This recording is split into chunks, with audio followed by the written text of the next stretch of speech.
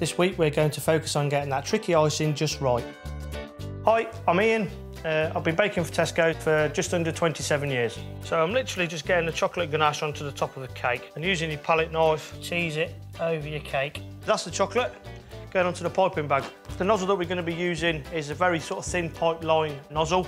If you roughly gauge again where the nozzle finishes, all you need to do then is trim slightly short at the end of your piping bag. Just teasing the nozzle down until your nozzle starts to feed out at the end. And then all you need to do then is just fold over the end of your piping bag, place your piping bag over your glass, you then have got your two hands available. Today we're using just like a white icing. You know, again, it's quite easy to make with icing sugar and butter. You can have a little bit of a practice.